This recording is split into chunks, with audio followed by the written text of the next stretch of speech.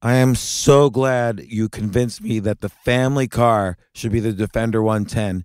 It is so beautiful inside. It's so comfortable, and it just feels indestructible. Yes, it really is. I've been waiting a long time for the new model to come out. The Defender 110, I'm telling you, it's my favorite car of all times. It's my third one.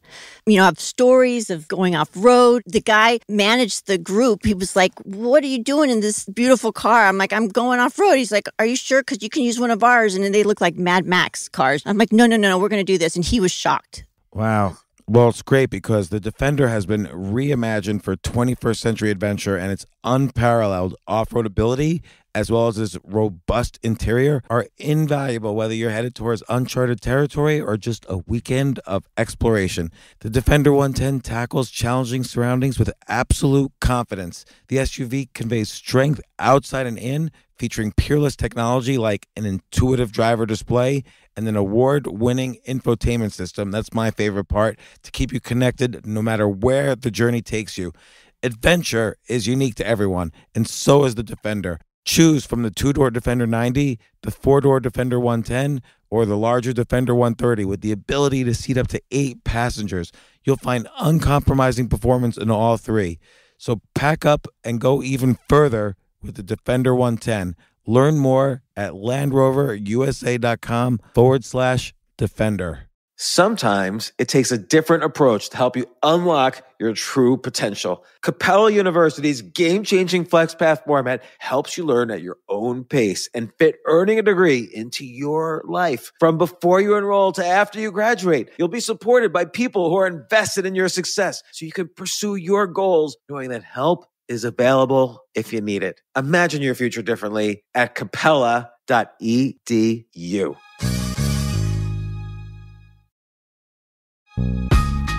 This isn't your average business podcast, and he's not your average host. This is the James Altucher Show. Today on the James Altucher Show. This innate desire for humans for certainty, right? We are really afraid of the unknown. We want to know what tomorrow is going to look like. And paradoxically, and I'm seeing so much of this, people tend to prefer the certainty of a worst case scenario over the uncertainty of the unknown. Like if I know exactly what's going to happen tomorrow, even if it's bad, that's better than not knowing. Right.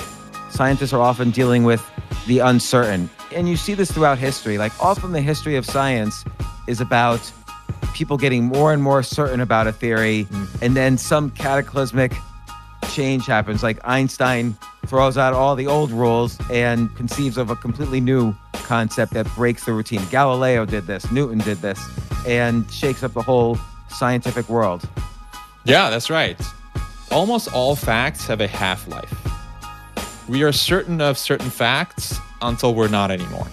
It's just like the natural cycle of science. It's that mode of falsification that's built into the scientific method, but also the ability to notice anomalies.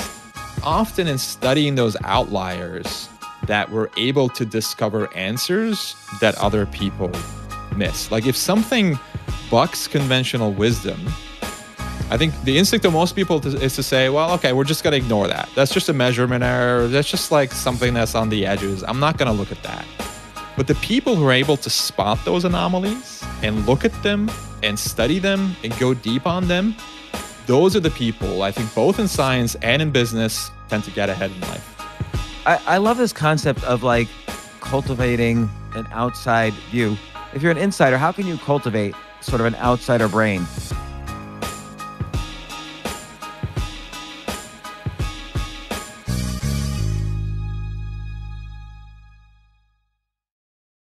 So excited to have the author of Think Like a Rocket Scientist, something I've always wanted to do, something I always pretend to do.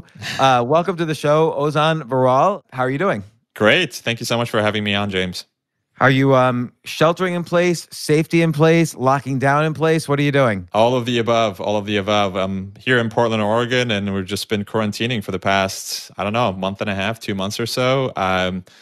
Teaching at the law school, but we moved our classes online, so everything we're doing remotely right now. And you were a rocket scientist at one point. You studied physics and astronomy, and you worked on in the early O's. You worked on the Mars rover landings, and lots of fun rocket science stuff. And I just want to say first, your book is great because there's no math in it.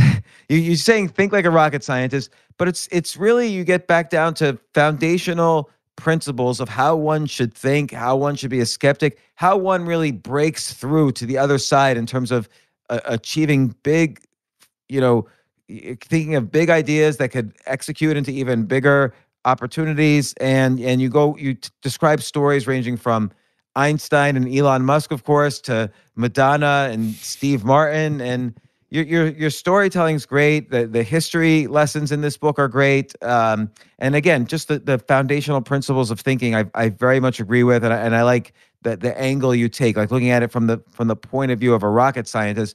By the way, I don't know if you thought about this or if this was related to your decision of title, but there's a book from the chess world written in the 1950s by a Russian grandmaster, Alexander Kotov, called Think Like a Grandmaster. And he kind of also takes first principles in how to basically think like a grandmaster chess player. And it's very counterintuitive to how the average chess player thinks.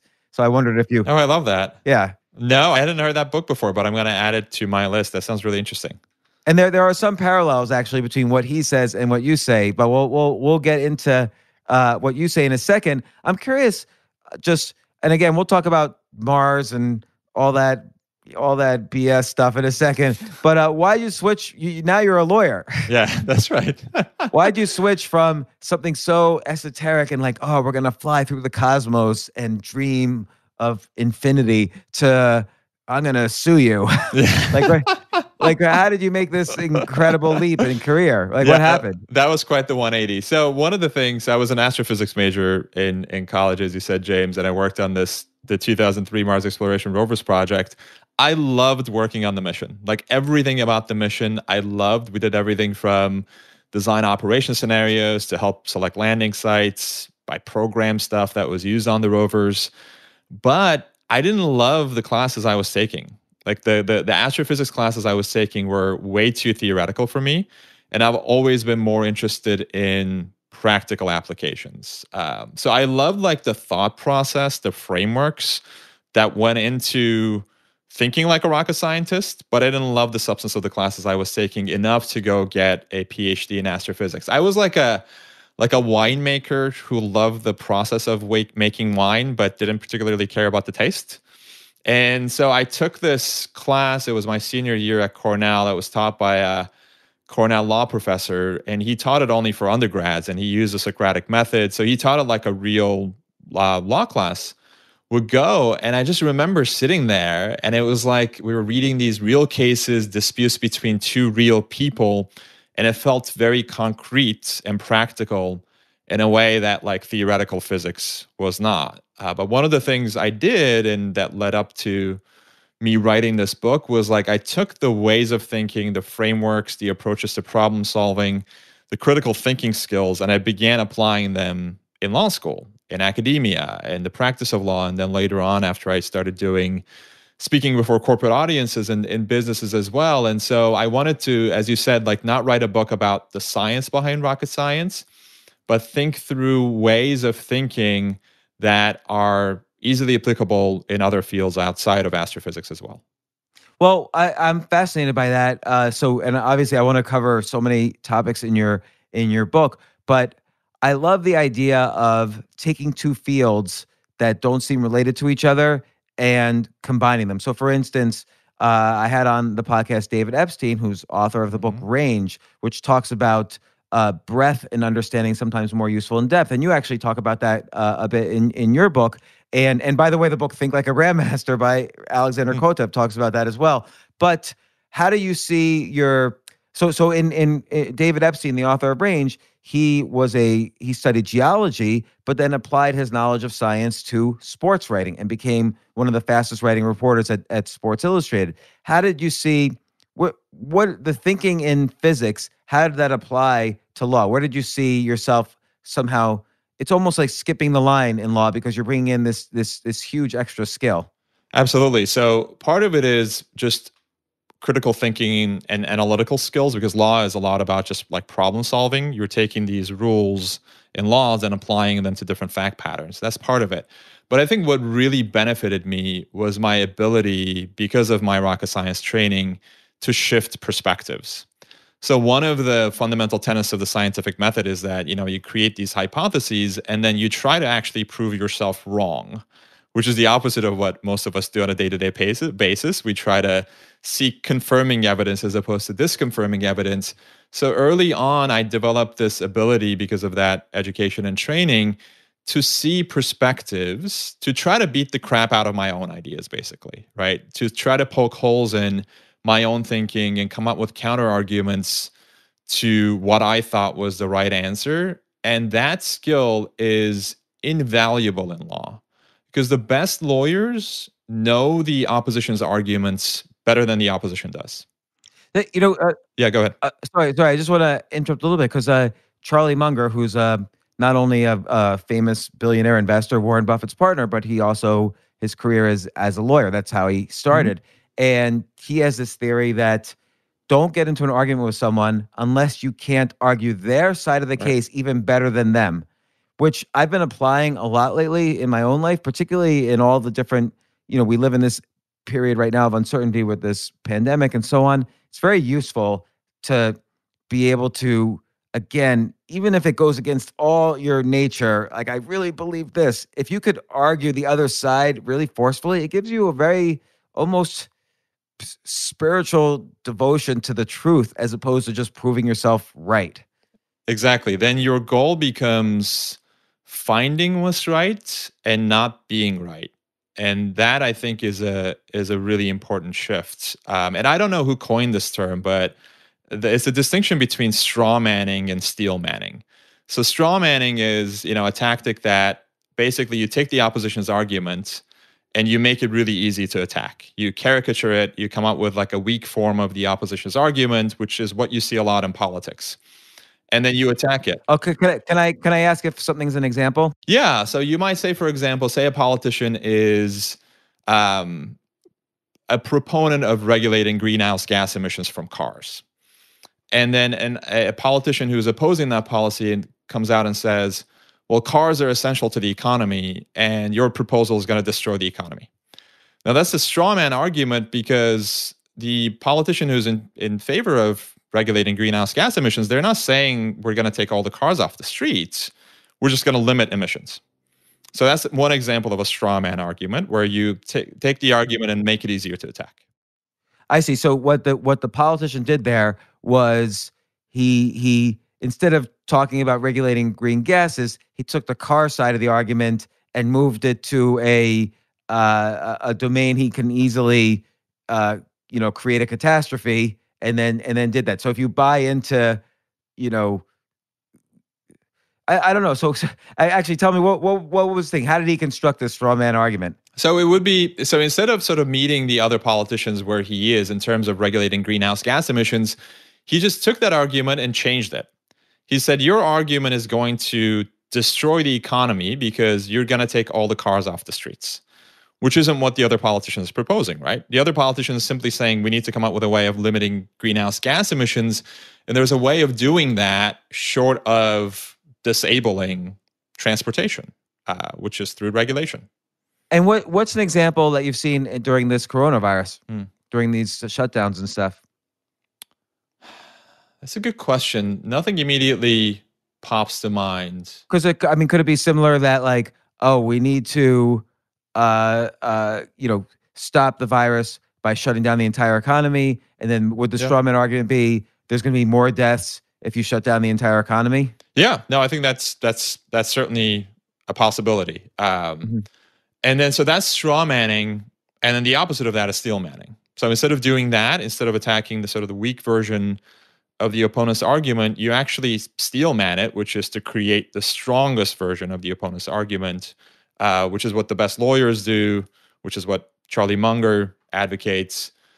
And then you engage with the other side. And that is central to the scientific method. So like in the green gases case, if I was taking the steel man argument, maybe I would say, okay, let's say the science was 100% clear and cars are creating more carbon emissions, and after so many years, we're going to hit a tipping point, and we won't be able to save the world from global warming Right. collapse. Maybe I would say we need to study how long this is going to be. We need to kind of understand the causes. Which areas of life have the strongest carbon emissions, and we can start with there, figuring out how to either regulate them or scientifically reduce those carbon emissions. So would that be like kind of a steelman argument? Exactly. And so you might say, if you're still, after you've summarized the opposition's argument in a way that's actually faithful to the tenets of that argument, you could say like, okay, well, here's your argument, but there are other ways of reducing greenhouse gas emissions that are going to, do a better job. If you don't want to go down this like let's regulate greenhouse gas emissions from cars route. But once you're faithful to the opposition's argument and you steelman it, then you can come up with ways to counter it. But if you're coming up with these straw man arguments, then I think, and which is what happens in politics, so much of valuable discourse is lost. So have you ever seen the movie 8 Mile with Eminem? Have. Yeah, it was a long time ago, but I've seen it. So Eminem is this aspiring rapper, and he gets in these rap battles, and he keeps losing them. And then at the end, he wins the final rap battle. And I don't know if you remember, but what he does in that rap battle is one of his lines is, "I know everything you're going to say about me." And he starts listing all the things wrong with him before they can list it. And this is a very popular sales technique too. So it's almost like listing the objections is the steelman technique of sales in some way. Exactly. And it's a very powerful technique in law as well. Like if you, in your opening brief, can take the sting out of all the weaknesses in your position by actually revealing them and explaining why they're not weaknesses at all, you take the wind out of the sails of your opponent. Right. And it's the same idea. Yep. So like if you start your brief saying, we're here to try my client, a 16-year-old, for murder, but he did. The reality is he did murder his father, but, here's let's go into the reasons why. So you kind of just admit guilt up front, but say, maybe your argument is he shouldn't be tried as an adult, or maybe it was self-defense or whatever, but you just admit the truth up front, and then you're steelmanning it. Yeah, because if you don't do that, then you lose credibility, right? Because if you don't basically reveal your weaknesses and counter them up front, then you're letting your opponent just run with them. Then the judge will open the opponent's brief and see all of these just soul-crushing, case-destroying arguments that the judge had never heard before. If you can do that work up front, it's much more valuable. So you're saying these, this basic idea, which is kind of wrapped into, to prove yourself wrong, come up with counter arguments, steelman the argument. This aspect of critical thinking helped you with, understanding the law and the concepts of the law, because in order to defend your opponent, your argument is you have to be able to also attack. You have to be able to put yourself in the shoes of the prosecutor, because they're going to attack your opponent. Exactly. That's exactly right. Did that make you better at it once you went to law school, once you got into the law? Yeah, totally. Yeah, totally. Because so what happens, and I see this in the students I teach, is like they're so stuck in their own perspective, it becomes really hard for them to shift perspectives and see the other side's argument. And so I was able to bring in this, this training I had from astrophysics and apply it to law in a way that I think most of my classmates at least initially struggled with, but I had the benefit of that training with the scientific method. Because you had built up that muscle. You had built up, if somebody says something, you're going to, without being overly obnoxious about it, you're going to try to come up with the opposite viewpoint and justify it. Yeah, exactly. You had that muscle built. Yep, I had the muscle built. I'd done that with the scientific method, so it was just very natural for me, even though, it seems like these two fields are so disconnected from each other. Like, what do rocket science and law have in common? But, these similarities exist not just between rocket science and law, but so many other fields as well. Like Einstein referred to this principle as combinatory play, where you take an idea from one discipline and apply it to the other, And he called it basically that like the seed of all original thought. And it doesn't seem original because it seems like, well, you're taking something from a different industry, a different discipline, but it's original because it's never been tried in your industry before. So one of the examples I talk about in the book is how Reed Hastings started Netflix. So he had rented, I think it was the movie Apollo 13 from a Blockbuster. And he like lost the movie. He got a bunch of late fees. He eventually found it. He returned it to Blockbuster. He was pissed off, or I think he paid like 40 or 50 bucks in late fees. And then he goes to his gym and he's like working out. And then a thought occurs to him. He says, well, look, in this gym, I can pay 30 or 40 bucks a month and work out as much or as little as I want. Why can't I do the same thing with videos? So he took that idea and applied it to the film industry, the video industry, to create Netflix. And it seems so obvious in hindsight, right? Like, of course you should be able to do that. You don't need physical stores. You don't need late fees. People should be able to have unlimited rentals if they're paying a monthly fee.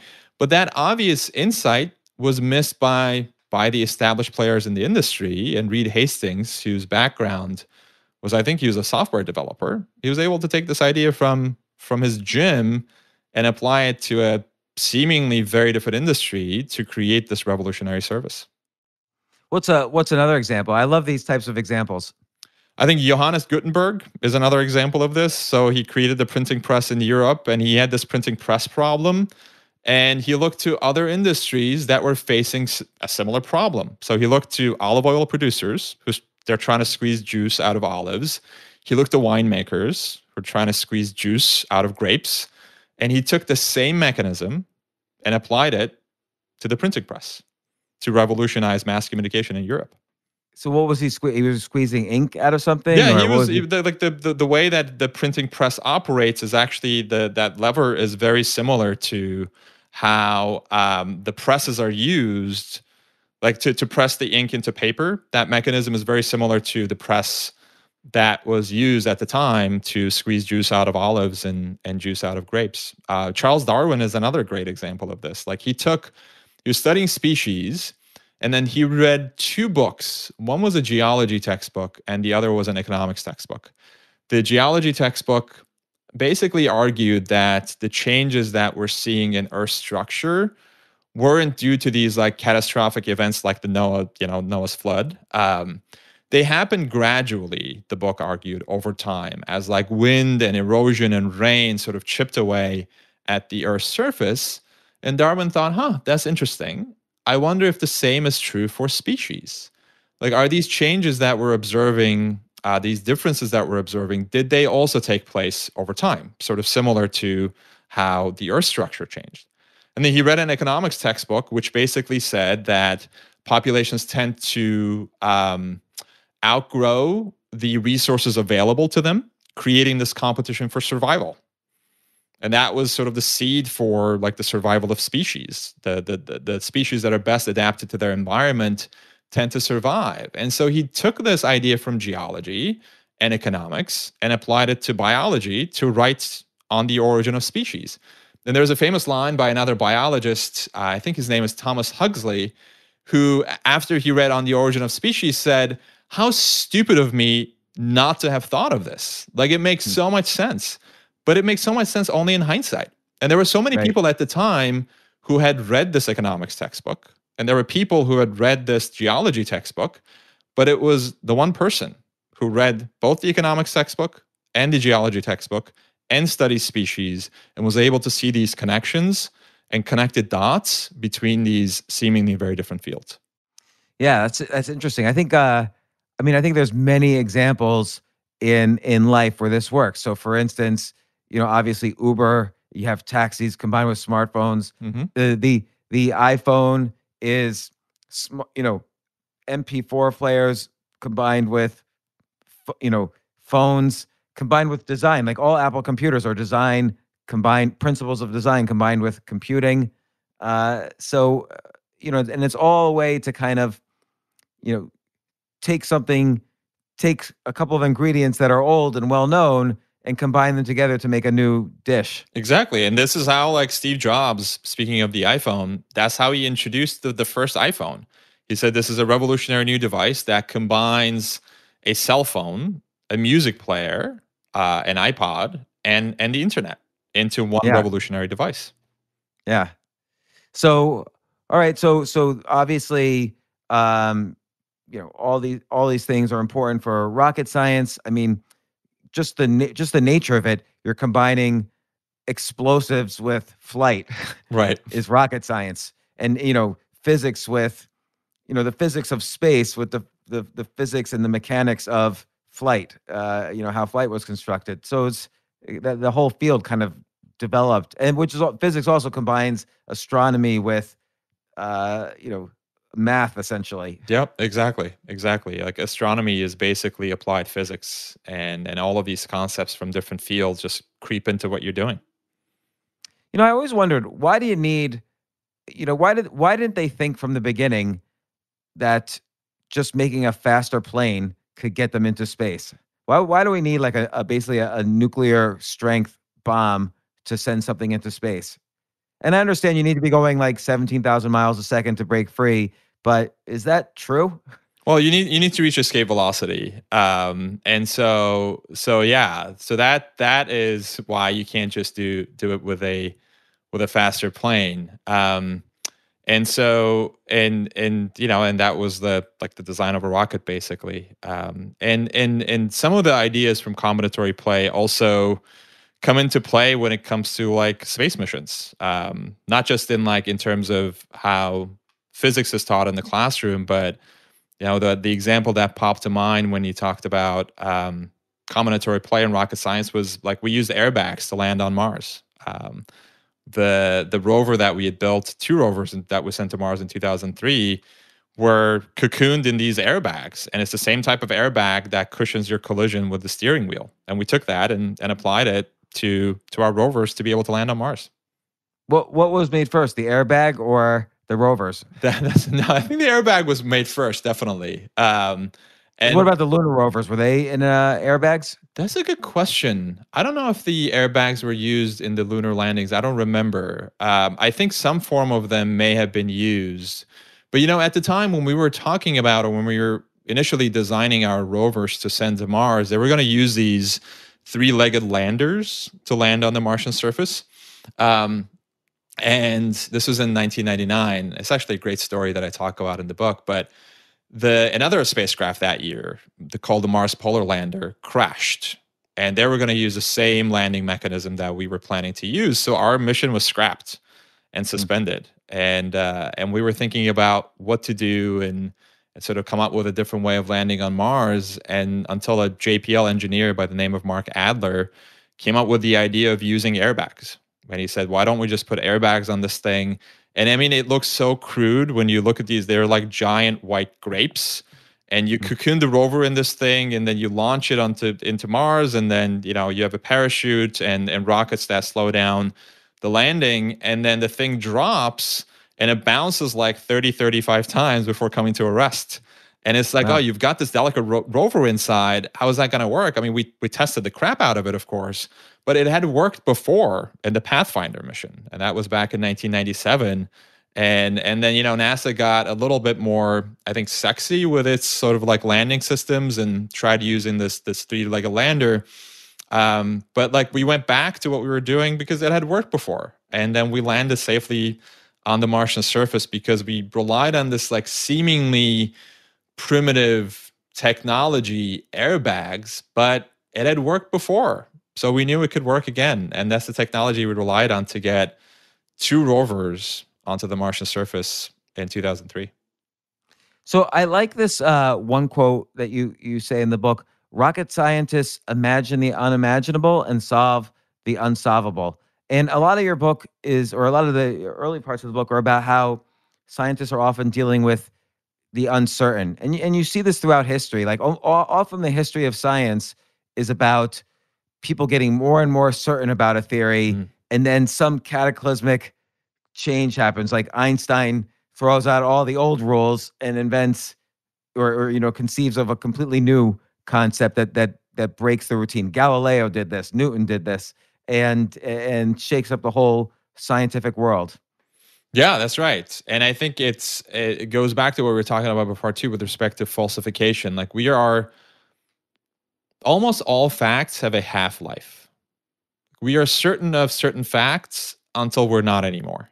Like we're certain that something is true. We were certain for so long that Newton's laws controlled, basically described behavior everywhere in the universe until Einstein came along. And he noticed an anomaly in Mercury's orbit and came up with the theory of relativity. And then Einstein's ideas broke down at the quantum level. And so science as a way, it's just like the natural cycle of science. It's that mode of falsification that's built into the scientific method, but also the ability to notice anomalies, and which I think is applicable to the business world as well, to academia. Einstein noticed an anomaly in Mercury's orbit that a lot of people had sort of dismissed. They said, well, Newton's laws describe behavior, describe motion accurately everywhere else in the universe. Why bother about Mercury? Why bother about this outlier? But it's often in studying those outliers that we're able to discover answers that other people miss. Like if something bucks conventional wisdom, I think the instinct of most people is to say, well, okay, we're just going to ignore that. That's just a measurement error. That's just like something that's on the edges. I'm not going to look at that. But the people who are able to spot those anomalies and look at them and study them and go deep on them, those are the people, I think, both in science and in business, tend to get ahead in life. So, and it's hard to do. Yeah. Because, for instance, let's say, and Einstein had a lot of things going for him that didn't seem like they were going for him. Like, he wasn't working in a university. In fact, he'd been rejected for jobs at a university. He was working just in the, the Swiss patent office. And so he was kind of outside the mainstream. And maybe that allowed him to kind of look at a problem. He didn't have all the professors down the hall that could, quote unquote, explain to him why this is not a problem. He had to figure it out himself. And so he noticed this anomaly and he worked on it from a different angle. Yeah, no, definitely. That was a huge advantage. So being an outsider allows you to see things that the insiders miss, which is why I think, so expertise is really valuable, but experts shouldn't work in isolation. Revolutionary ideas often tend to come from people outside the industry. We already mentioned an example of Reed Hastings, right? He was a software developer when he disrupted the movie delivery business. But the same is true for Jeff Bezos. Like Jeff Bezos was in finance before he started, Amazon, which was a book selling company initially. Elon Musk. Elon Musk, I was about to say. Yeah, Elon Musk is another example of this, right? He was in Silicon Valley. He founded PayPal. And then at the moment he sold PayPal to eBay, he was on a beach in Rio reading a book. But his idea of beach reading was the fundamentals of rocket propulsion. He's sort of on his way from becoming the Silicon Valley guy to becoming the rocket guy. And all of these people were able to see things, to spot anomalies that the insiders had missed.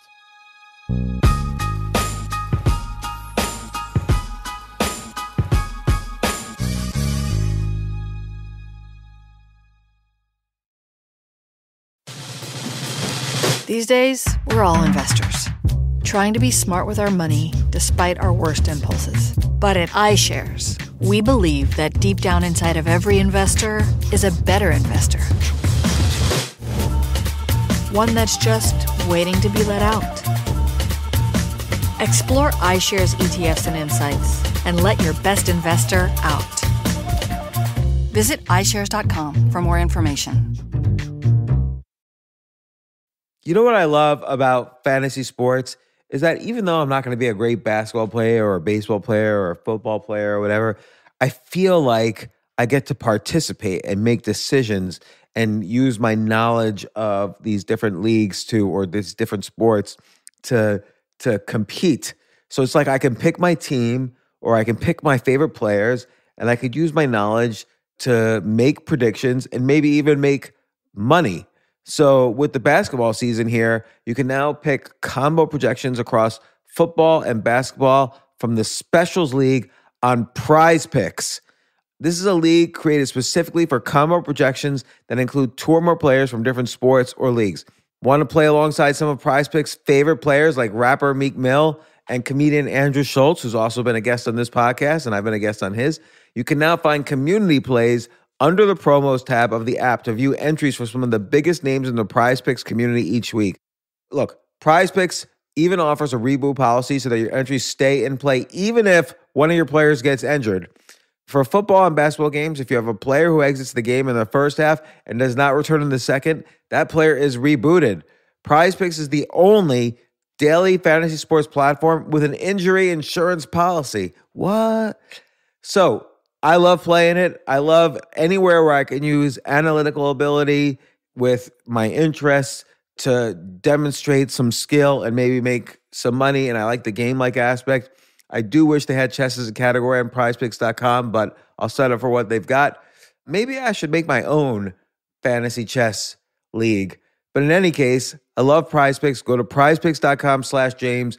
Use code James for a first deposit match up to $100. That's the easiest $100 you're ever going to make. So that's prizepicks.com/James and use code James. Daily fantasy sports made easy.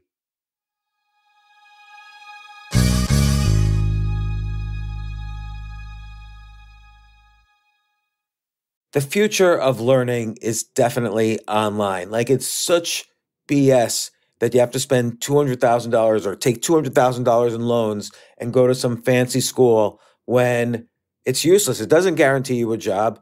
Most employers, including me, do not care about degrees or grades or anything like that. We want to care that you love what you're doing, that you know what you're doing, in some cases that you have experience or that you're willing to learn.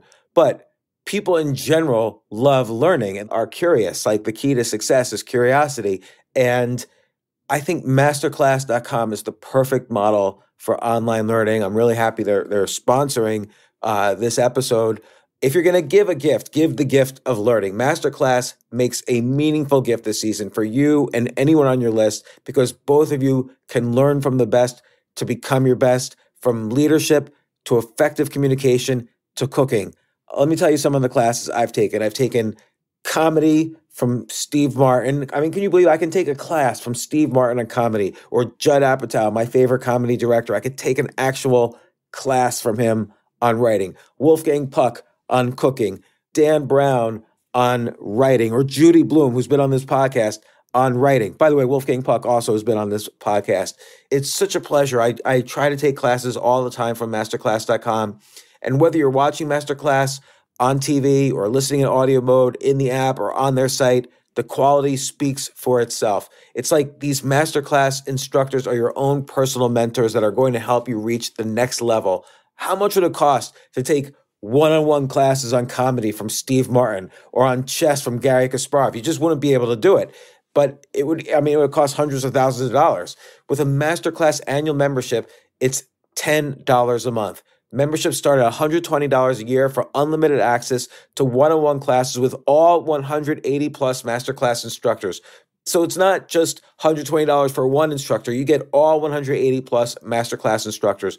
Boost your confidence and find practical takeaways you can apply to your life and at work. And if you own a business or are a team leader, use Masterclass to empower and create future-ready employees and leaders. That's the real education in today's world.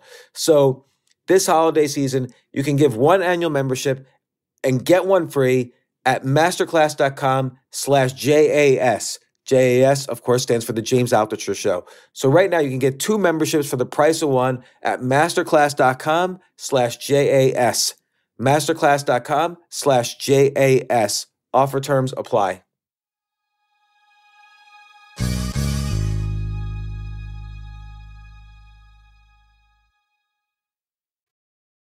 How can you cultivate, I think this is a very powerful thing. Like, how can you cultivate that outsiderness if you're not an outsider? So let's say Elon Musk had studied physics and rocket science all his life, but I think kind of the innovation in thinking that he had was that I don't need to be a government. I can figure out using the best surrounding myself with the best minds, and also doing a lot of self-study. I can figure out a way better than the government to put a rocket in space using, first principles. So if he hadn't been an outsider, I doubt he would have been able to think that way. He would have said, look, you're talking about $1 trillion. NASA's done all the work. We kind of have to, what are you going to do? Start from scratch? So I think if he was an insider, he wouldn't have been able to think that way. But maybe if you're an insider, how can you cultivate sort of an outsider brain?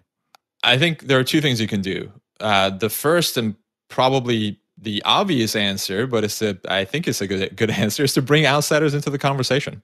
And this doesn't have to be an expensive consultant or expensive outside speaker. It could be as simple as asking a friend who knows nothing about what you're talking about for their input. It could be bringing in, someone who's in a different division or working on a different project in your company to come in and ask you those quote unquote dumb questions that are actually not dumb at all, because they go to some fundamental basis of the problem that you're probably missing. And so amateurs tend to get dismissed, so they don't know what they're talking about. But amateurs tend to ask the best questions. One of my favorite examples of this is the first Harry Potter book. It was rejected by, I think, a dozen publishers until it landed on the desk of Nigel Newton, who's the head of Bloomsbury Publishing in the UK. And Newton saw promise in the book where other publishers had missed it. And his secret was his 8-year-old bookworm daughter, Alice. He took the first chapter of the book home. He gave it to Alice, and he's like, tell me what you think. Alice took the book to her room, devoured it, came back down and said, Dad, this is so much better than anything I've read. And that input from an 8-year-old convinced her father to write a meager 2,500 pound check to J.K. Rowling, which is probably one of the best bets made in publishing history, all because Newton was willing to step outside of his bubble and get the input of somebody who is an outsider to the publishing industry, but a member of the target audience for the book. So from a legal point of view, for a lawyer, let's say I have a complicated, or let's say I'm defending someone for murder and it seems cut and dry, the case against them. Would one technique be to just ask some, random person hey, here's the case, here's all the things. I have some nagging feeling about this, but I don't know what. What do you think? Yeah, no, I think that's a great start. And we used to do this all the time at the law firm I used to work in San Francisco. We'd run things by other lawyers. If you're working on an antitrust case, go talk to a lawyer who does breach of contract work and get their input on your case. Even though they know nothing about antitrust law, they'll be able to spot arguments. And it, goes back to combinatory play too. They might be able to take things from breach of contract and apply them to antitrust, but you're not going to know what those ideas are unless you have that cross-pollination that happens when you bring in an outsider to the conversation.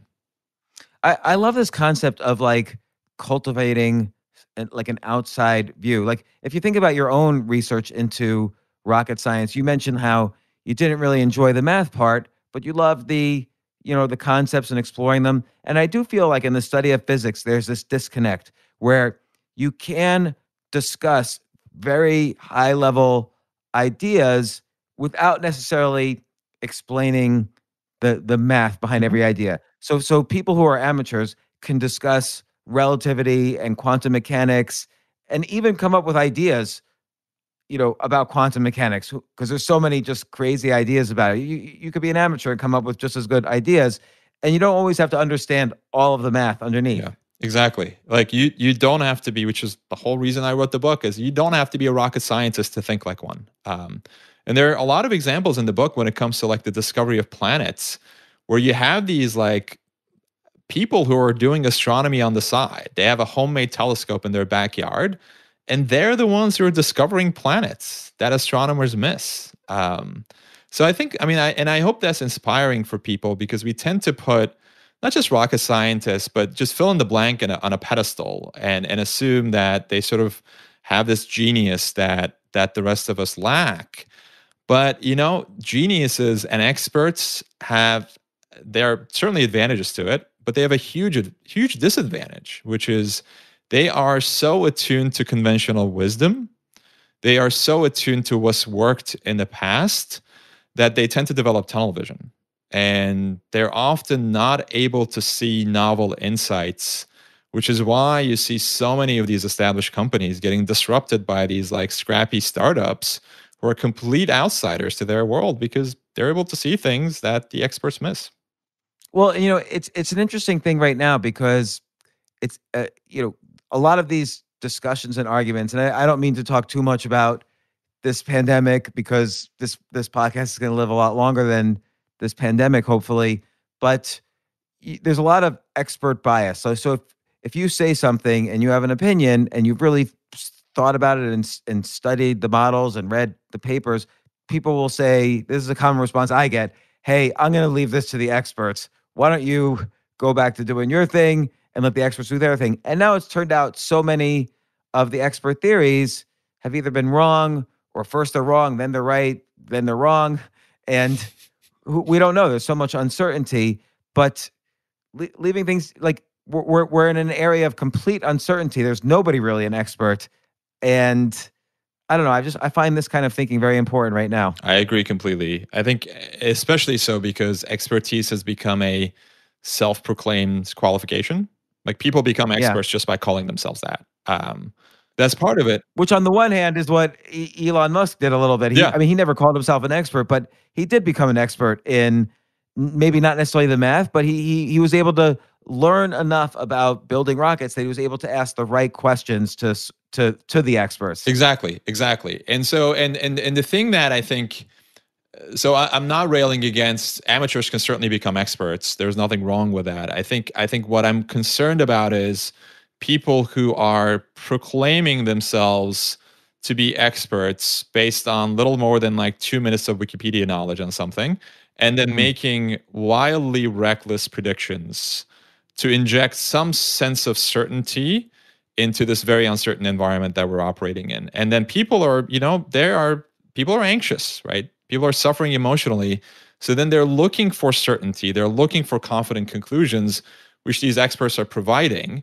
Now, those conclusions, many of them are going to turn out to be wrong, completely wrong. And here's the problem from my perspective. Like when experts, quote unquote experts, like self-proclaimed experts, make these confident conclusions that turn out to be wrong, nothing happens to them.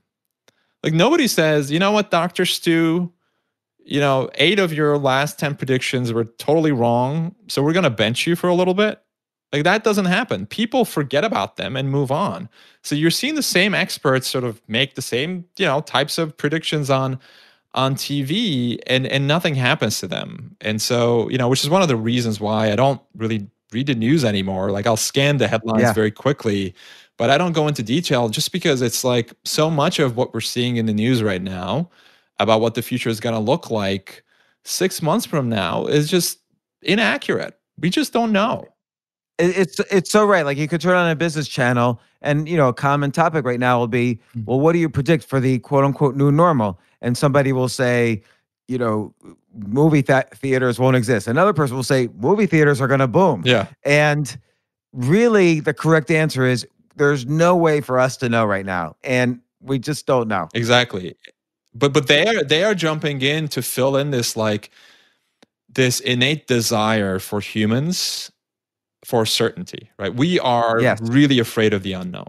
We want to know what tomorrow is going to look like. And paradoxically, and I'm seeing so much of this, people tend to prefer the certainty of a worst case scenario over the uncertainty of the unknown. Like if I know exactly what's going to happen tomorrow, even if it's bad, that's better than not knowing. Right. I mean, this is obvious in the stock market where it doesn't even matter good news or bad news. It's the stock market's really a measure of the psychological level of uncertainty versus certainty in the world. And because right now, all we get is bad news. But I haven't looked at the market today. We had 3 million more people file for unemployment. That's bad news. But I'm even willing to bet that there's a reasonable chance the stock market's up. So let me just take a look right now. Yeah, stock market's 1.5% up. So it's just interesting. But yeah, dealing with uncertainty is a big part of your book. Like, how does one handle that? Because again, in order to break through the people who say, "Oh, we've always done it this way," you have to be able to function and even thrive in a world of uncertainty? Exactly. So I think the first step is to realize that all progress happens in uncertain conditions. So if you look at the history of science, this isn't just true for science, but it's true for business as well. Progress is almost always preceded by uncertainty. Like somebody notices something that's unknown or uncertain, they spot an anomaly, something's off, and then they decide to delve deeper into that. That is the genesis of all breakthroughs. But then it runs up against this very human conditioning against uncertainty. I mean, primarily because like our ancestors who were not afraid of the unknown didn't live long enough to pass their genes on Right. to us, right? They were eaten by a saber-toothed tiger. But then, you carry that conditioning into the modern world and it creates this dynamic where we're afraid of uncertainty. And by the way, so what happens in uncertainty is all decision making stops. This is true for people, this is true for businesses. The status quo becomes really sticky because we're afraid of what's going to happen next. So either the status quo becomes sticky or people start copying each other. So when you have unnerving uncertainty, we assume that other people know something that we don't. So we start copying them. Great example of this, if you look at your inbox and if it's anything like mine, the tens of messages, the dozens of messages that landed in your inbox from different companies over the past 2 months saying the exact same thing, right? A special message from our CEO to our valued customer about our response to COVID. People are doing the exact same thing. It's copy and paste. So how do you deal with that? How do you progress and move forward in the face of uncertainty? So one of the strategies that's been And how do you lean in? how do you lean into it? Exactly. So one way is, and these are, take what works for you and leave what doesn't. One way that I've done this is to just become curious about tomorrow. Instead of yearning for certainty about what tomorrow is going to look like, just embrace the unknown and become curious. Like, I wonder what's going to happen tomorrow. I wonder if movie theaters are going to be open in 6 months, but without actually grasping for certainty. And then if you're looking to pivot or start something new in this time period, I love this analogy, and I don't know who initially came up with this. May have been Jeff Bezos or somebody else, but the distinction between one-way doors and two-way doors. So one-way door, we assume most of our decisions in life are one-way doors. So you open this door into the unknown, you take a new job, you move to a new city, and there is no turning back, right? And if things don't work out as you hoped, life as you know it comes to an end. That turns out to be a faulty assumption in most cases. Like, most decisions in life come with two-way doors, not one-way doors. You can walk into the unknown, have a look around, see what it's like, and if you don't like it, you can always move back out. And so I applied this principle, although I wasn't calling it that, back when I was practicing law and thinking about going into academia. Like, I wasn't satisfied with thinking of my life in these 6-minute billable increments, and just the practice of law wasn't satisfying me in a way that I thought academia might. And so I took this temporary teaching job in Chicago for 2 years. And as I was leaving, though, I thought to myself, this is basically a two-way door. If I don't like academia, I can always go back to the practice of law. I mean, I was doing great work at the firm I was at. They'd probably take me back. But even if they didn't, some other firm would. It's not a one-way door. And that, I think, should reduce the threshold required for entry is to come up with a way of framing decisions or come up with a way of actually creating sometimes a doorknob on the other side so you can come out if you don't like what you see. So how is this? So I guess what you're saying is you can make a decision where the outcome's uncertain, but you know that you can fall back. You have a buffer you can fall back on. You have a plan B that's not so bad. Exactly. And I wonder, though, what about uncertainty? Like, a lot of people are legitimately afraid 3 months from now, will my job exist? And, that uncertainty always exists in life, but now it's more pronounced. So how do people who are unused to dealing with uncertainty or this level, how do they suddenly deal with, hey, we've got an enormous uncertainty happening right now? Right. So I think two questions are really helpful to ask. One is, how do I solve the problems that the world needs solving right now, as opposed to the problems that I expect it to solve. If the pandemic rendered or might render your business, the services you provide, obsolete, think about how those skills, resources, and services could be used in ways that you haven't used them before.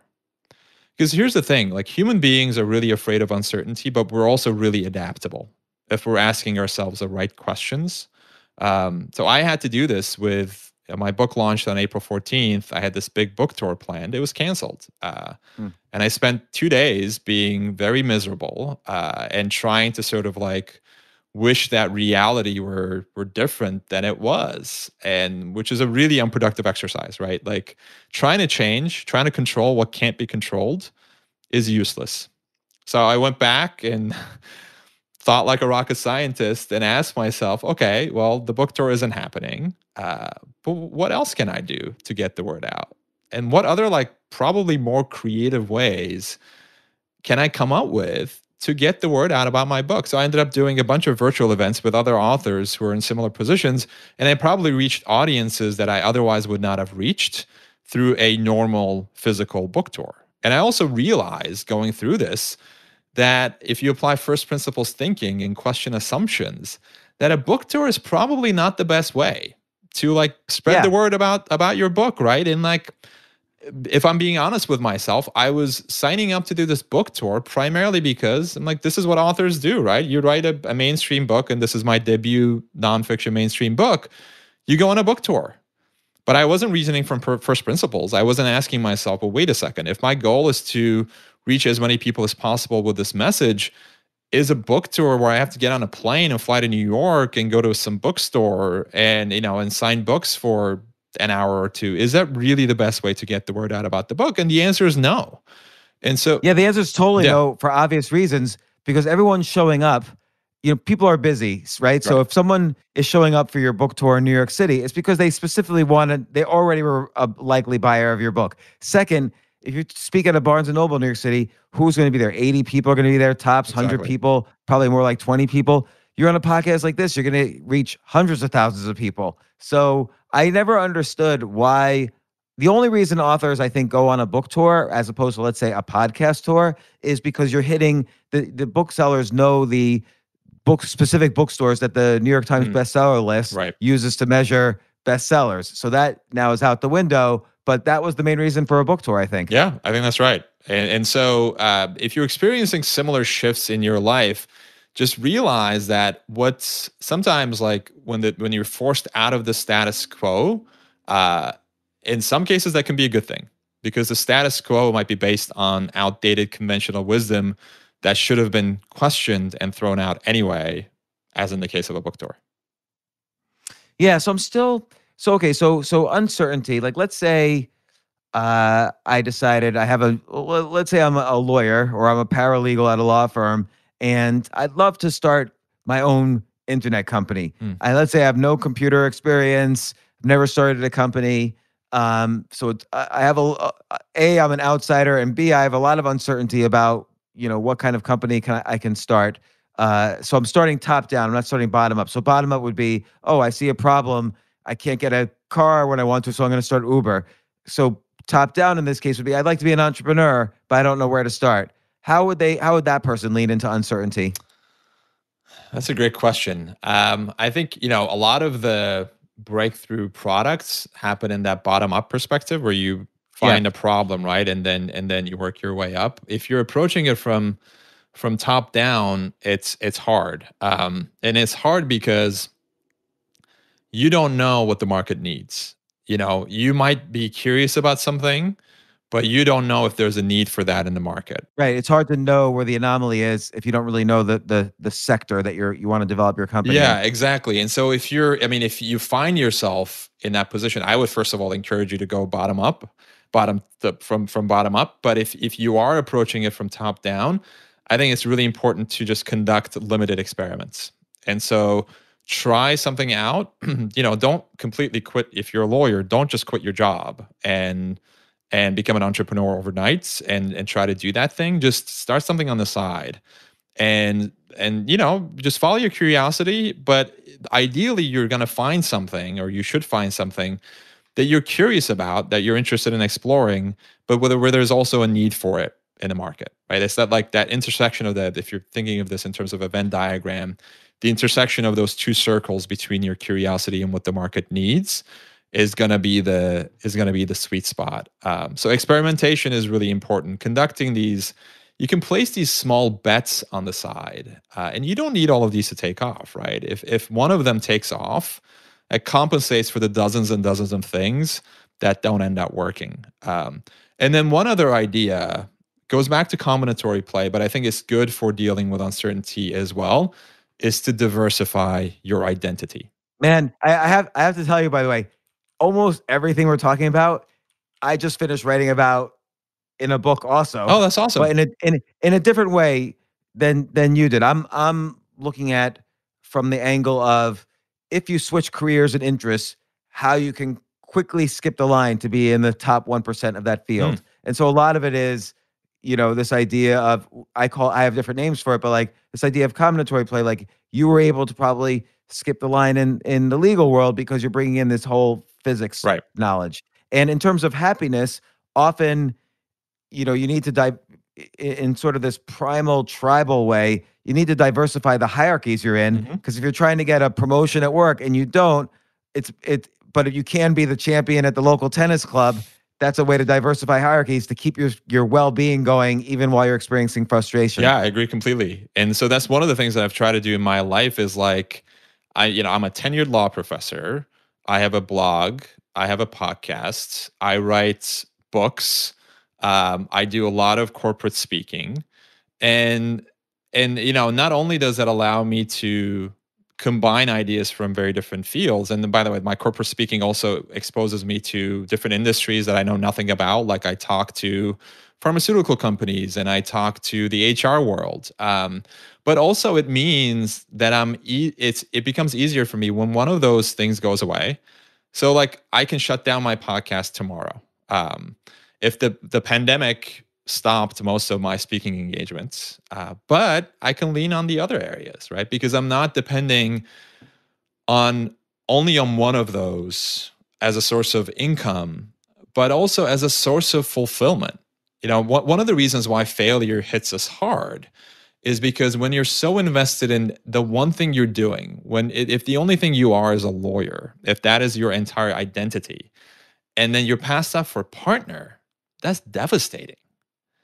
But but if you've diversified your identity, like in my life, if things aren't going well, say in the speaking realm, I can lean into the other areas, right? I can lean into my podcast, or I can lean into my blog, and that becomes, I think, much easier for you to deal with failure and find ways of basically like mitigating the hit that your ego takes when you fail, if you're diversified your identity.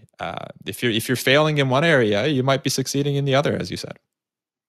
Yeah, so it's interesting because I diversify my identity, as you put it, so much that when I'm on other podcasts, people don't even know how to introduce me because there's no one thing I do. And it's great because you could be in with some subculture where you're, I don't know how, like combining subcultures is very interesting too, where you're like known in one subculture and it's kind of unusual. Let's say if you're in a law firm, but you're also known in, I don't know, the tattoo subculture, that would be an interesting combination of hierarchies. Totally. And it makes you a more interesting person, right? Like James, you write books, you have a podcast, but you also do comedy. And you write TV shows. And so I think it just makes you a more I think far more interesting to talk to you at a cocktail party than someone who does podcasting full time. Although usually people don't like my breath and they walk away and it's all embarrassing. They talk to each other about me. And, so when you said first principles thinking, I always wonder about this. Like Eric Weinstein talks about this as well. How do you define first principles? So first principles thinking is a way of questioning assumptions. So breaking down a complex system into its subcomponents. So non-negotiable raw materials. And the analogy I use in the book is like copying or reasoning by analogy, which is the opposite of first principles thinking, is like being a cover band. You take somebody else's songs and you might introduce your own twist or your own variation to them, but you're basically doing what somebody else has done before. Whereas first principles thinking requires you to do the painstaking work of becoming an original artist, writing a new song from scratch. So questioning all assumptions. It's like hacking through a jungle with a machete, basically, to get rid of all of the weeds and everything in there to get to the fundamental raw materials. The example I gave in the book is from Elon Musk and how he started SpaceX. When he first was thinking about sending a rocket to Mars, he was shopping for rockets that other people had built, and they were way too expensive. He looked in the American market. Right, it was like $120 million. Exactly, $120 million. And then he went to Russia, and he was shopping for decommissioned intercontinental ballistic missiles without the nuclear warheads on top. And even those were too expensive. And on his way back from Russia, from one of these shopping sprees empty-handed, he had an epiphany, and he arrived at that epiphany by using first principles thinking. He asked himself, wait a minute, like what is a rocket actually made of? And the raw materials that he came up with, like titanium, carbon fiber, if you look at the raw materials and the cost of those raw materials on the market, it was like 2% of the typical price of a rocket. So you just said, well, I'll just build my rockets from scratch. Like instead of trying to buy rockets that other people have built, I'll just build them myself. It will be so much cheaper. And the other thing he did was to question another deeply held assumption in rocket science using first principles thinking, which is reusability. So for decades, rockets that were sent into outer space couldn't be reused. They would burn up in the atmosphere or like fall into the ocean, requiring a new rocket to be rebuilt again. I mean, imagine for a moment doing that for commercial flights.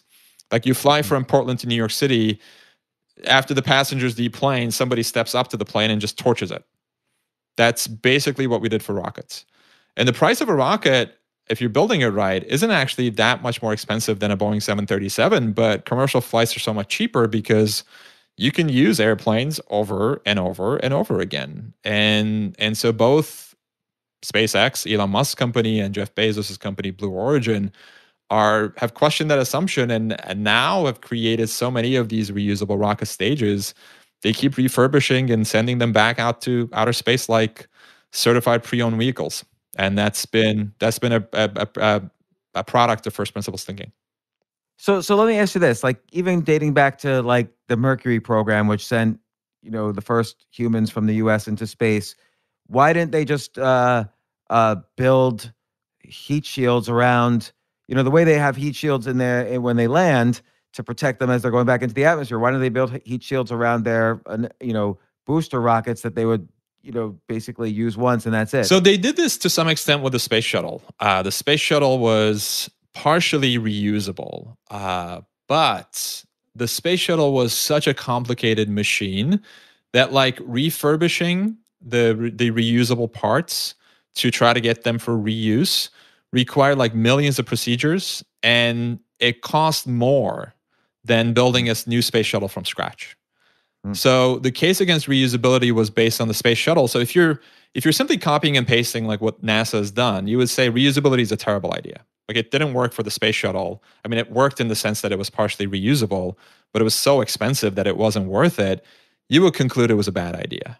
But if you're using first principles thinking, you might say, well, no, it was a bad idea because of how complicated the space shuttle was.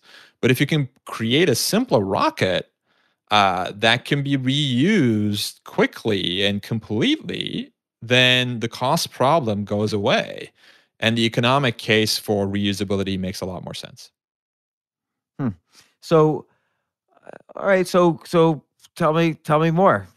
I want to think like a rocket scientist. So one other I think principle is the rocket science approach to failure. And failure, I think. Yeah, you discussed this in part 3 of your book. Yeah, failure is all the rage these days. Silicon Valley especially has that fail fast, fail forward mantra. Yeah, I know. I call it failure porn because I almost feel like, for many years you weren't allowed to admit failure. Right. But now it's like considered a badge of honor to say, "Oh, I failed at my first company, so you should put money into my second company now." Totally, which is a bad idea, by the way, for the reasons that Yes. I'll get into just a second. I think the pendulum has now swung in the complete opposite direction. We're now fetishizing failure and celebrating failure to a dangerous extent. There are like conferences dedicated to celebrating failure. Silicon Valley companies are now holding funerals for failed startups, complete with like bagpipes and DJs and like, sponsorships by liquor companies, like alcohol flowing freely. And I don't buy it. I don't buy it for two reasons. Like, one is, regardless of what Silicon Valley tells you, failure sucks. And whoever says like they celebrate failure and they don't mind failing is lying to you. That's number one. Number two is, when you're celebrating something, you're not learning from it.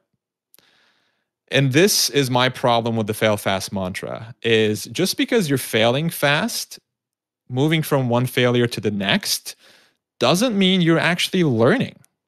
And research actually shows that people don't learn from their failures. I cite a study in the book. It was 6,500 cardiac surgeons. They tracked them over a 10-year period. And they found out that the surgeons who botched procedures performed worse on later procedures. Not the same, not better, but worse. Not only did they not learn from their mistakes, but they actually ended up reinforcing bad habits. So I'm going to just take a guess, which is that, because you used the word experiment earlier, and I like that word a lot in terms of learning, that, in a surgery, the stakes are very high. Right. So if you admit that you made a mistake, then you're admitting you killed somebody. But if you say, "Oh, I did what I always do and he died," you're going to want to confirm your bias that to do another surgery the same way and have the person live. Exactly. So then you can say it's not my fault. But if you're Thomas Edison and you're doing, you're trying to make actually the real story is he was making a battery. If you fail, quote unquote, fail 9,999 times, you can easily say, "Well, I didn't fail that many times. There were 9,999 times I learned how not to make a battery." So the stakes weren't as high with each time. So it could be more, an experiment, as you pointed out earlier in a roundabout way, is there's little downside but huge upside if it works. Exactly. And there's not even really downside. The only downside is that you didn't finish, but you learned something. Right. So experiments you can't fail, but failure is almost like an experiment with the stakes too high. Yeah, that's right. And I think, hopefully you're learning from your experiments, but not necessarily, right? And so like another study in the book is about entrepreneurs, and going back to your question about like, I failed in business before, invest in my company. The research shows that people who failed in business before are basically no more successful than first-time entrepreneurs, because what happens is when we fail, our ego has hit so hard, especially if you haven't diversified your identity, is that you tend to blame the failure on external factors. You don't say, "I made a mistake." You don't say, "I made a bad decision." You blame the competitors. You blame the regulators. You come up with excuses like, "Oh, if only we had more cash flow, things would have turned out differently." So then you're going from one failure to the next, basically doing the exact same thing you did before, but hoping that the wind blows in a better direction. Right. I think the solution for that a little bit is what Jocko Willink calls extreme ownership. So no matter how big the failure is, and people try to make you feel better, like, "Oh, that's just the way it happened," blah blah blah. If you always just say, "Nope, it's my fault," like I have to take ownership of this, then I think that helps turn a failure into a learning experience, or an experiment into one. Exactly. So, if you properly construct the experiment, just like a scientist would, then you can it's a little easier to take extreme ownership. With failure, I think it's a little harder because there's so much of your personality wrapped up into a startup or, again, a surgery, something with high stakes. But if you always take this view that a first principle is, I did this action, so I have to own it. I have to own every aspect of it. Then I think it's easy to remind yourself to learn from it. Absolutely. And the mantra should be to learn fast, not to fail fast. And the same idea applies to success too, by the way. I think we should be conducting postmortems after successes as well, not just after failures. Because it's possible. Totally agree. Because it's possible Go for ahead. bad decisions to generate good outcomes. That's called luck. Yes. Yeah, like that happens a lot in like poker. You could play like the worst hand in the world and win, and then you think to yourself, "Oh, I'm a great poker player." But the reality is, over time, you're going to lose all your money. And then the same thing happened. I mean, I know it happened with me with investing. I started investing in 1998 in internet stocks. Guess what? I was a genius. And then starting in 2000, I can't understand this. I'm a genius, and I'm losing so much money. So, avoiding the, doing a postmortem would have helped me to see. Would have helped me to learn a little bit more about investing before I went full force into investing. Exactly. And the same problem, by the way, was at the heart of the Challenger and Columbia space shuttle disasters as well. NASA and even the postmortems on those. Yeah, and NASA had even the postmortems on those. NASA had a string of successes leading up to both launches that basically convinced them that they could do no wrong. Like if they were simply doing what they did yesterday, with regard to the Challenger, the culprit turned out to be these O-rings, which are like these flexible rubber bands that seal the solid rocket boosters and prevent hot gases from escaping. NASA had been flying space shuttles with damaged O-rings for years. And in each of those missions, they were characterized as successes because nothing bad happened. And the engineers who raised their hands and said, you know what, like we're seeing a lot of damage on the O-rings. There might come a time where the O-ring, both the primary and the secondary, fail, and the mission ends up being a failure, right? You end up with a catastrophe. But the managers ignored it because they became too complacent with success. But then I wonder, how much of this, and I know this is a famous story, and Richard Feynman testifying in front of Congress kind of demonstrates in a very simple way. He had this amazing ability to demonstrate complicated things in a very simple manner.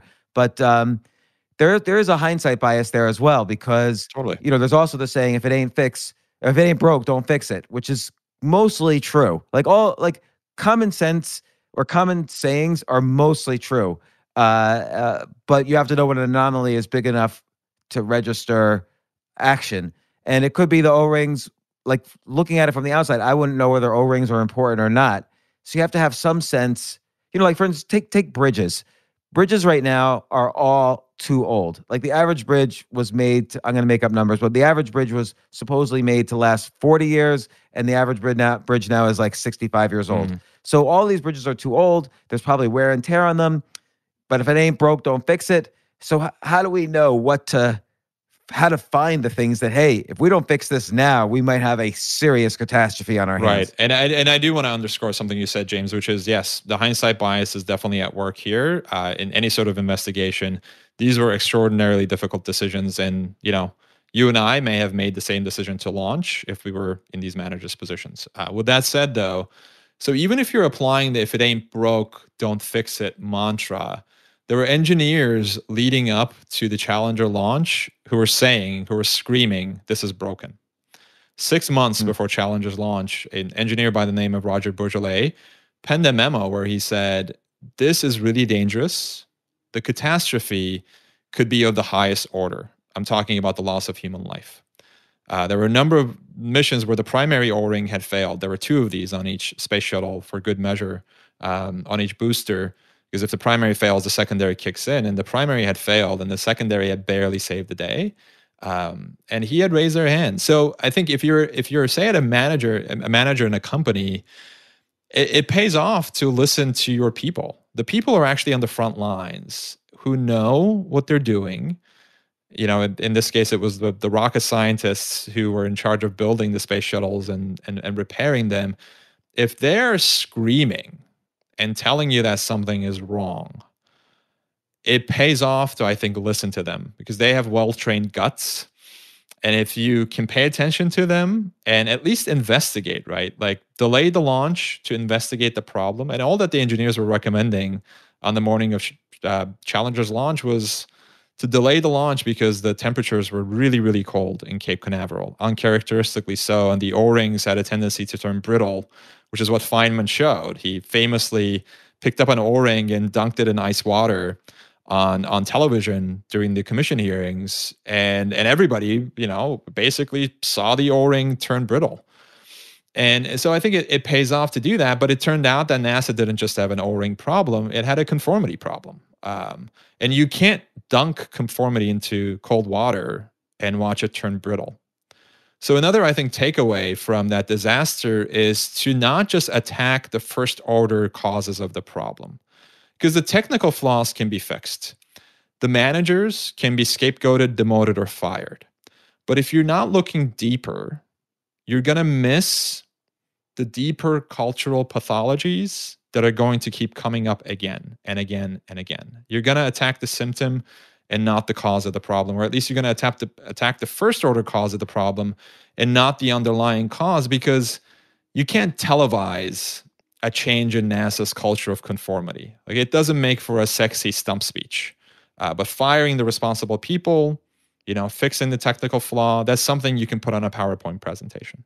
But digging deeper and revealing the deeper causes of these accidents. And if you don't do that, by the way, the technical flaws with the Challenger were fixed, but the cultural flaws were not, which is why Columbia happened 17 years later. And Sally Ride, who is a NASA astronaut who served on the commission for both the Challenger and Columbia disasters, she famously said that she could hear the echoes of the Challenger disaster in the Columbia disaster. The technical flaws had been fixed, but the cultural flaws, the underlying deeper cultural flaws, were still there. It's interesting because you look at a similar analogy can be made about the 2008 financial crisis. So part of what happened was you had these mathematical models that basically said, U.S. society has never had more than 1% of homeowners defaulting at any given moment. And so that's why banks and hedge funds were able to do 100-to-1 leverage. They figured, most of the time I'm going to make money, and every now and then I'll have a dip, but I'll survive. And because it won't go beyond 1%. And then, but they didn't, just like NASA on this day, didn't take into account that the coldness was uncharacteristically cold. It would have an effect. The people who made severe investments using these mathematical models didn't take into account that now there was an unusually large population of subprime borrowers in the current situation in 2006. And so it's a similar thing where you have to sort of figure out what's different and is it important? Exactly. And just because the model described reality 10 years ago doesn't mean that it accurately describes the reality as it exists today, like given the different variables at work. Yeah, so there's two things. It's like, what's different and is that important? You have to ask that question. And another one, which is you have to assume every outcome is some sort of equation between planning and luck. Yeah. Right. So if I have if I do my research and I have an investment that I think is going to work out, and then the day I make the announcement, something happens that in the world that seems unrelated but causes this stock to go up, and then I sell, I can act like I'm a genius, but it was there was a luck factor in there. Exactly. And we severely discount the luck factor, right? So when we fail, we attribute it to external factors, and when we succeed, we attribute it to internal factors. We say, we were so smart, we made the right decisions, and we discount the role that luck and opportunity played in the process, which is why I think it pays off to ask the same questions after failure and after success. And those questions would be, what went wrong with this failure? And what went right with this failure? And the exact same questions after success. What went right with the success?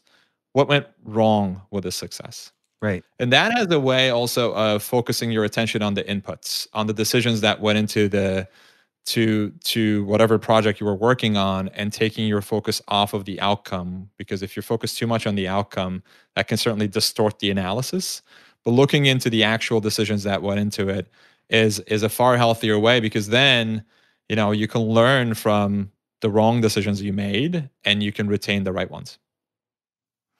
You know, it's interesting because again, a lot of it depends on the stakes. So let's say you're trying to get better at chess, as an example. One chess game, unless it's like a game for the world championship or whatever, is doesn't have really high stakes to it. So it's almost easier to learn from failure because you're so much more focused on like, oh, I should never have made that move. Like that move will appear like will be in nightmares that night in your head.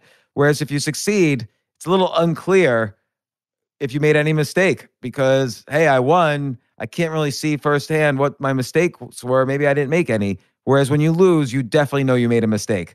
So it's easier to pinpoint what that mistake was. Yeah, exactly. Although, I mean, that might be true in the case of chess, but in other areas, you might. So luck plays a role in failure as well sometimes. And I don't want to overstate this point, but it is possible for you to do everything right and still fail. So you can design the perfect spacecraft to land on Mars, and an unforeseeable dust storm might come along and basically cripple your spacecraft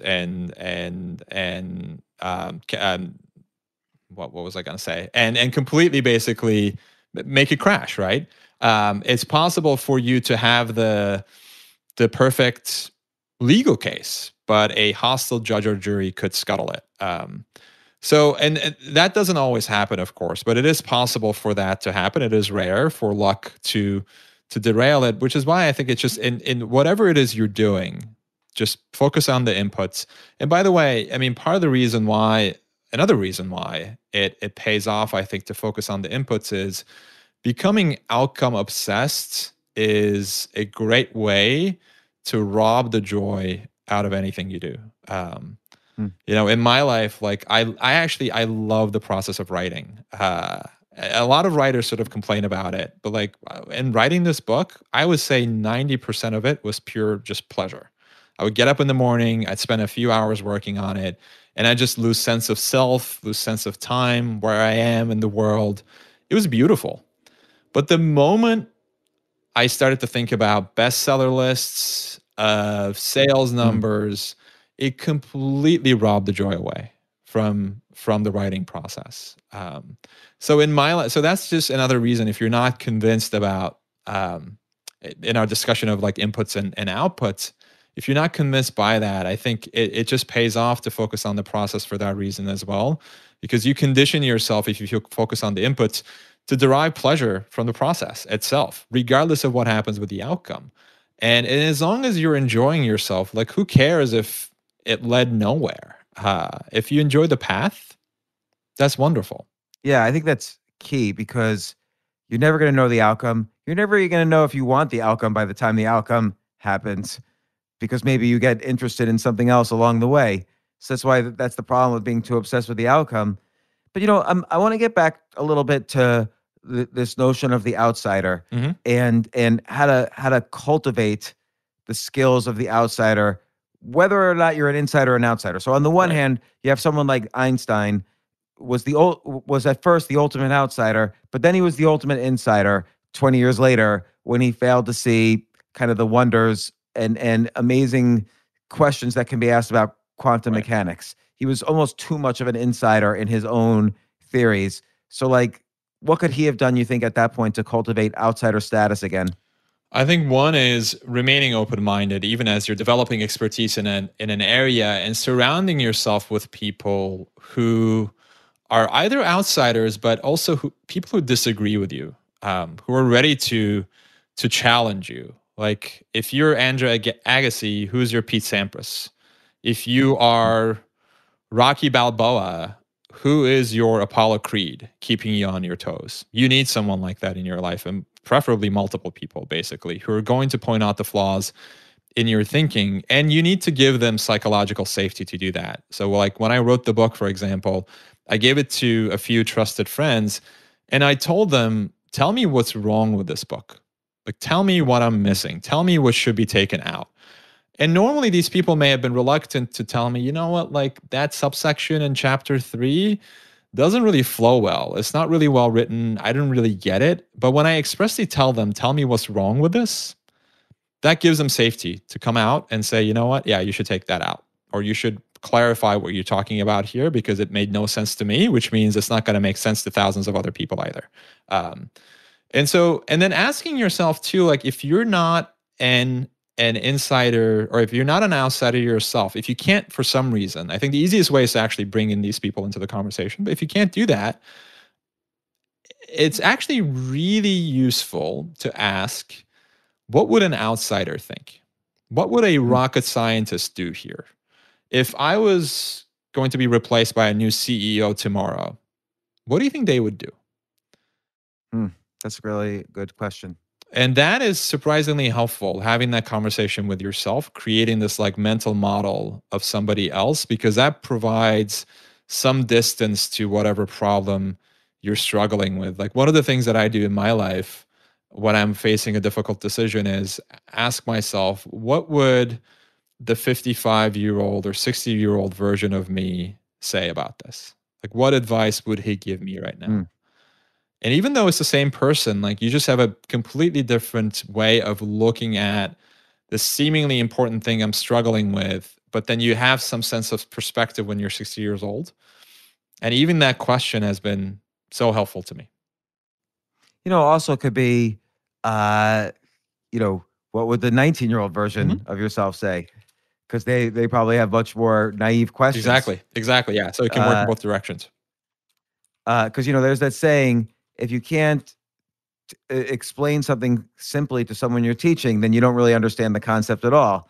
So you have to kind of explain the question to the 19-year-old self and then see what they would say in your mind. I wonder what other questions, like, you can ask, what would people who hate me say? Yeah. Mm-hmm. Or so it's worth thinking about some questions like that. And then, so again, if you're an insider, what if I wanted to be a rocket scientist, or what if I wanted to be a doctor and I'm totally an outsider? And then, okay, I'll do the prerequisite work. Like I'll read a lot of books. I'll do what Elon Musk did. I'll read a ton of, the current books. I'll ask questions about them to the authors. Elon Musk had that kind of access. I guess, that is how you go from outside to a little bit.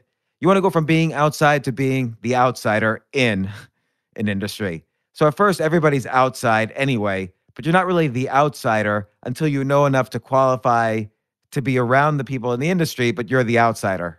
Yeah, exactly. So like Elon Musk qualified himself by, A, making some money so he has access to all these people, but B, reading a ton of books, and then, just creatively, he didn't start asking people from scratch. He built up some level of expertise first so he can get in enough to call himself the outsider. And I'm just wondering how you would define how do you create that level of expertise for yourself without formal training? I think you do the work. Like, and as you said, Elon Musk is a great example of this. Like he just read all these textbooks on a beach in Rio. And then when he approached the big players in the industry from traditional aerospace companies, who, by the way, were like hating their jobs because they were stuck in red tape and endless meetings and they couldn't do what they wanted to do, which is to build rockets.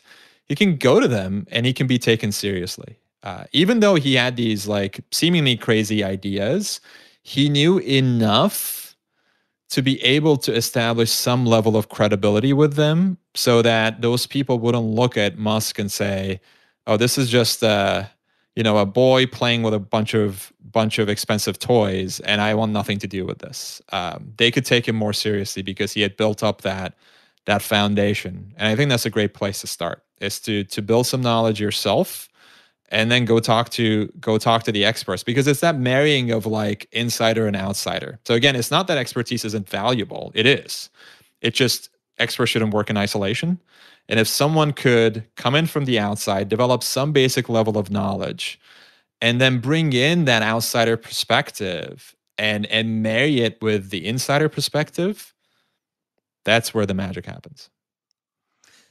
I just love this concept a lot, because like take Reed Hastings as an example. He wasn't a media executive, and yet he created one of the biggest media companies in the world almost overnight. Yeah. And people could have said, you can't do that. You're just a software guy. What do you know about movies? But he did it. Exactly.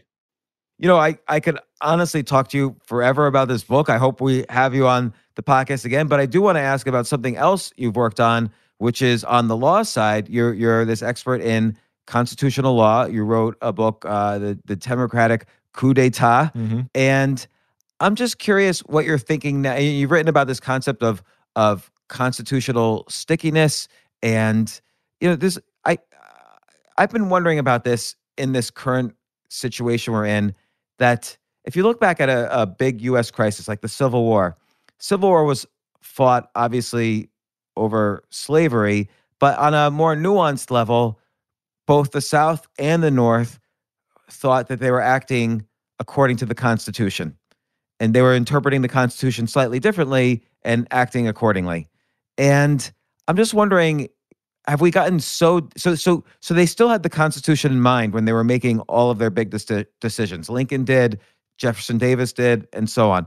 I'm curious if we've gotten too far from the Constitution in our current thinking, so that doesn't really motivate government's decisions at all.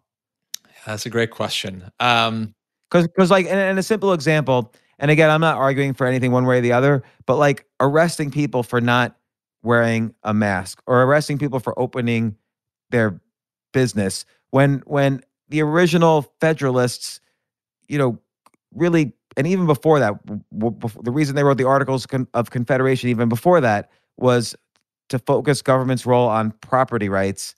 And again, it's not the Bible. It wasn't given to us by God, so we could change. That's the whole purpose, is we could change rules that don't work anymore. And I'm just wondering, like, have we gotten far from the Constitution? Are we kind of working our way around it constantly? Does a Constitution need to be redone in some way? So the thing about the U.S. Constitution is that it says so little. It's by far the shortest constitution in the world. And, when I teach constitutional law is one of the classes I teach, the Constitution appears at the very end in an appendix of like a 1,200-page textbook. Because the words it uses are so vague, like due process, equal protection. And people, and as you said, right, both sides of the Civil War could cite the Constitution as a justification for what they were doing. It's so malleable and so open to interpretation that you can find justifications, if you want to, for what you're trying to achieve, which is why you see politicians on both sides of the aisle citing the same provisions as justification for very different things that they're trying to achieve. So I think we're just seeing a manifestation of that, right? So there are people who are saying that, well, no, basically that the Constitution says nothing about what state governments can do when it comes to a crisis like this, and governors have the power to tell you to remain in your house or force you to wear a face mask if they think it's in the interest of public health and safety. And then there are other people who are saying that, no, that's an infringement on individual rights, on your right to due process, not being able to operate a business. And so you have these competing perspectives based on the very same wording, which is, one of the reasons why I think constitutional law is so fun, because going back to our discussion from earlier, it's so uncertain. There are so many unknowns. And depending on the perspective you take, and it's easy to shift perspectives here, you can come up with very different results based on the same language, which is why, like, before an important Supreme Court decision, people are sitting on the edge of their seats because they don't know what's going to happen. They don't know how these 9 people are going to rule, and what we're seeing is a manifestation of that.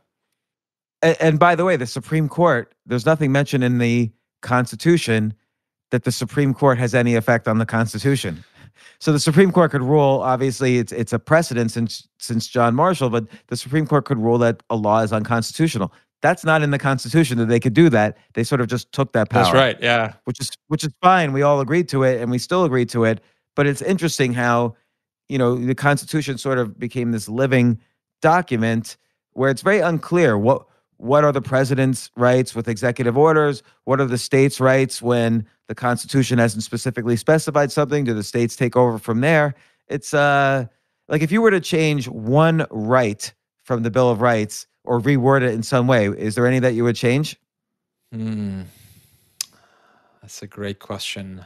Other than the right for bears to have arms? For bears to have arms.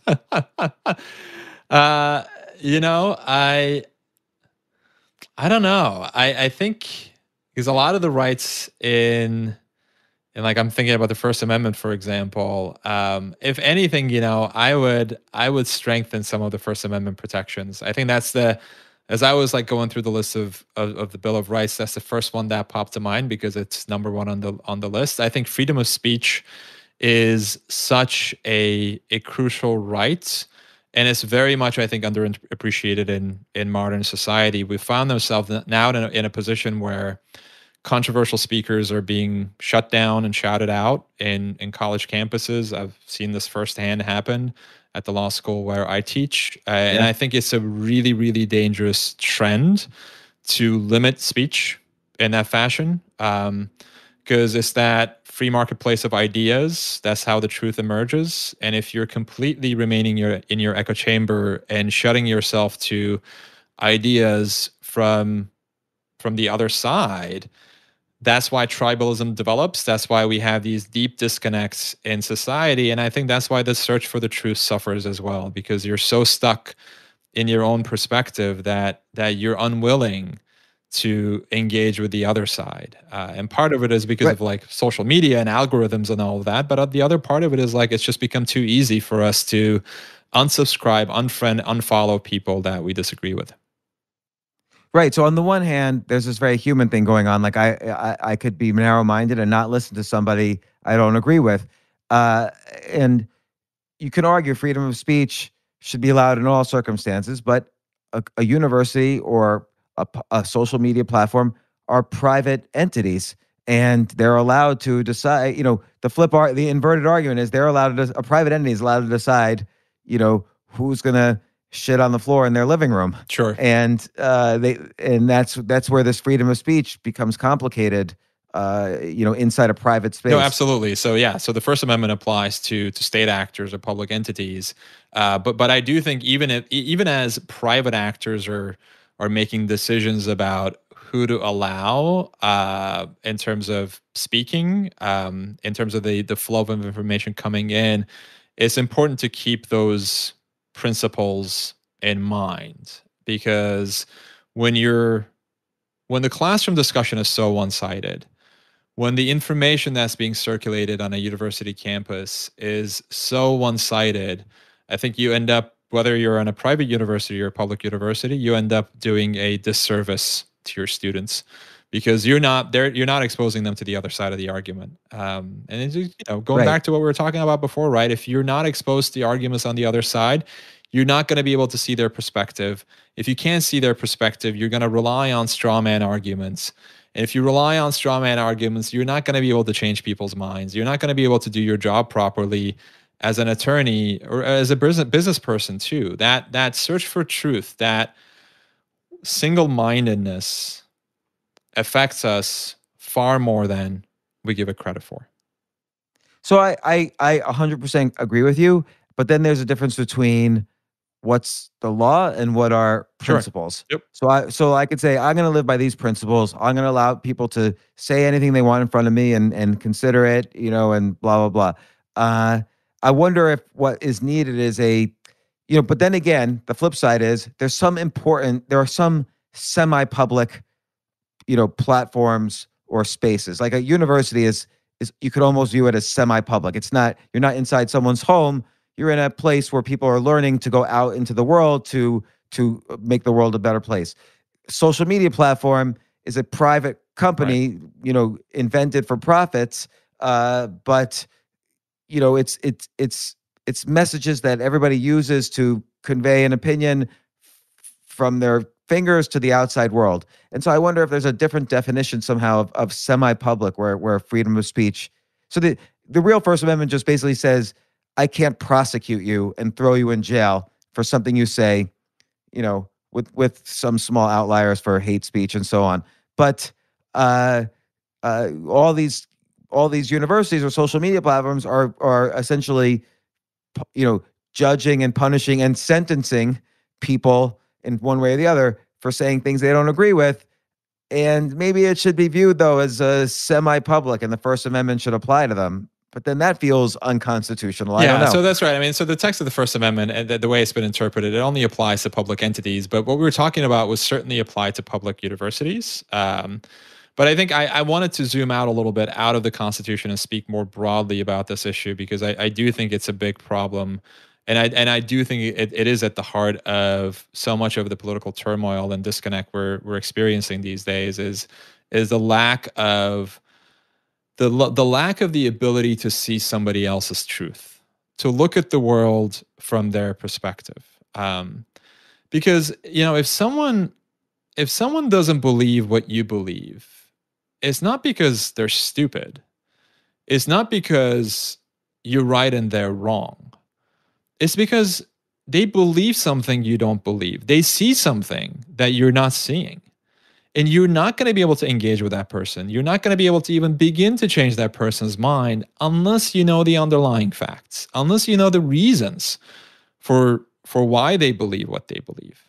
So much of the public discourse is completely devoid of nuance. I mean, arguments have now become a way of signaling to our own tribe that we belong, as opposed to an attempt to meaningfully engage with the other side, right? It's abortion is murder, or my body, my choice.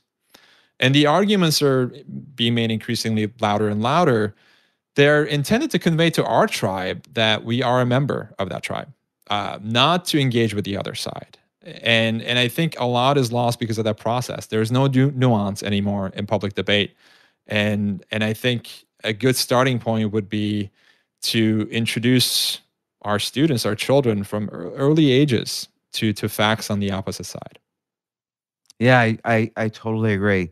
Well, Ozan Varol, author of Think Like a Rocket Scientist. Again, I feel like I could have talked to you about so many more things in your book. We've been talking for a while. I don't want to take up more of your time, but Think Like a Rocket Scientist, such a great book. It really does describe how to think like a rocket scientist, but you do it in the context of all these amazing stories of very successful people and interesting things in history, and plus your own background going from rocket science and Mars rovers to constitutional law and writing about democratic coups.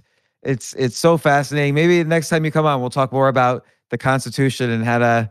I got to read your book about the democratic coup. So I'll do that, and we'll have you on again. But I really appreciate the time, and again, I highly recommend the book. Also, you can go to I'll spell your name, ozanvarol.com's website, OZNVAROOL.com. You've got a great blog. You've got all this stuff to add to the material in the book. Even just for the blog alone, it's fascinating. You always raise interesting questions in your blog. So once again, I really appreciate you coming on the podcast. Thank you so much. Thank you so much, James. This was such a fun conversation. Really appreciate it. Yeah, thank you. Thanks.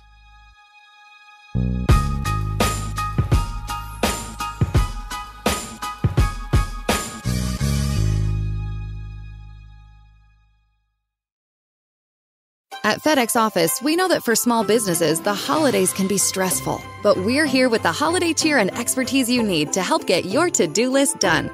Need to create that? Our online design tool has got you covered. Pack and ship these? Just come in store and we'll take it from there. Print those? How does same-day turnaround sound? This season, let us help you slay the holidays with the products, services, tools, and timelines that will make your business bright. Create more happy for the holidays at office.fedex.com.